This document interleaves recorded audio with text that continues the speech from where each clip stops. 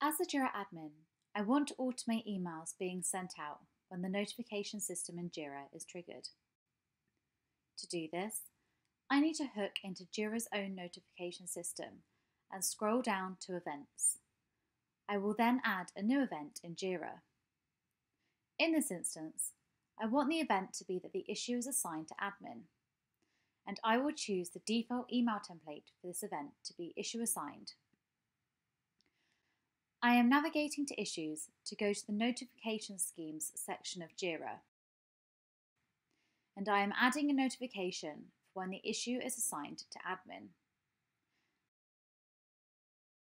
I am checking to see that the notification has been added. I'm going to the ScriptRunner Browse page to use the built-in automation Fire an event when true.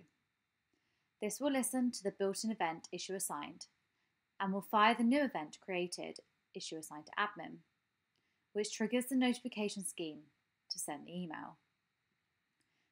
Fill out the details and the condition. The condition is checking if the issue's assignee, the user it was just assigned to, is in the Jira administrators group. Click Add and you are done. To test this, I have assigned an issue to myself.